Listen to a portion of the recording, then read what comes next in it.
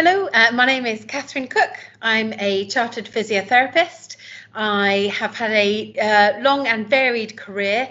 I went to university when I was 18 and studied physiotherapy at Cardiff. And after that, I started working in Portsmouth and I did some basic rotations in the hospital down there. Since graduating, I've also been back to university and I studied for a PhD. That's a Doctor of Philosophy. So that means I can call myself a doctor if I want to. And that entailed a massive research project where I looked into the differences that occur with aging, particularly in walking, and how to identify people who are at risk of tripping and falling.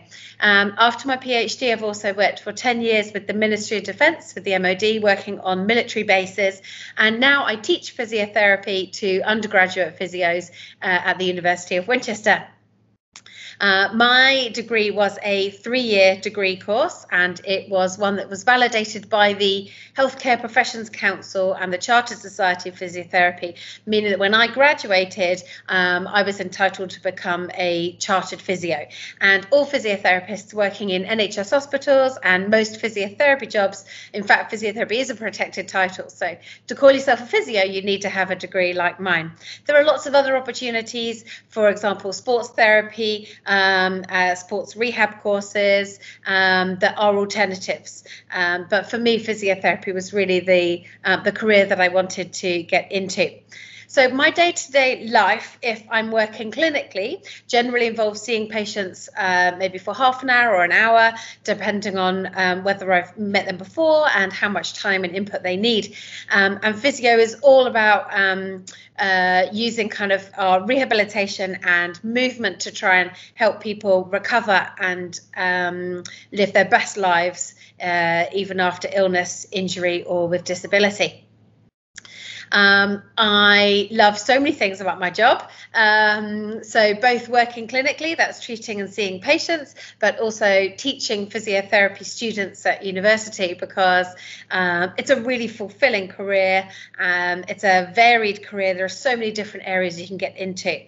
Physiotherapists work in all sorts of environments. They can work in hospitals, so in A&E, so emergency departments, in outpatients where people come in and visit physios, or on the wards, from orthopedic wards, people with broken bones and after accidents, or surgery, after surgery, or on high dependency or intensive care units. And you might have seen some physios involved in treating and helping people who are struggling with COVID, and also at the Nightingale hospitals as well.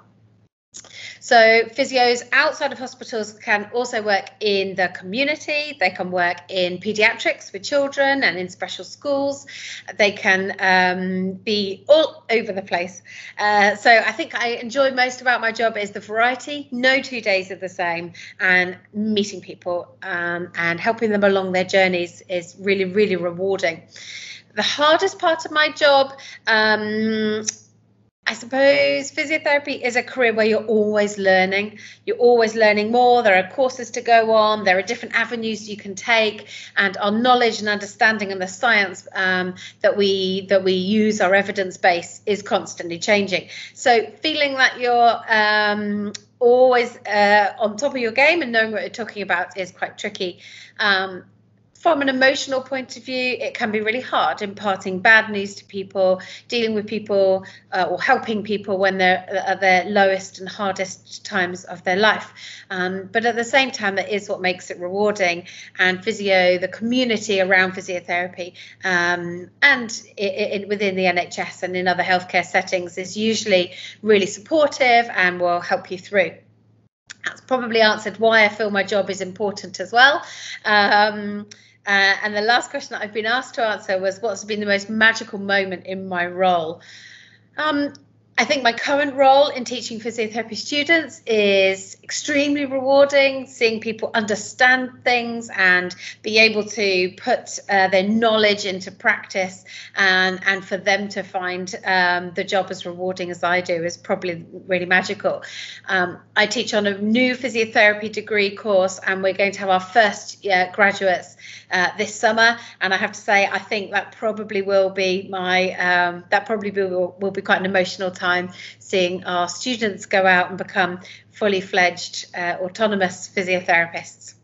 So I hope I've given you a whistle-stop tour about physiotherapy, the joy of being a physiotherapist, the challenges of being a physiotherapist, and if you want to find me and ask me other questions, I'm on Twitter at kcookphysio, or talk to your careers team. Thank you so much. Bye.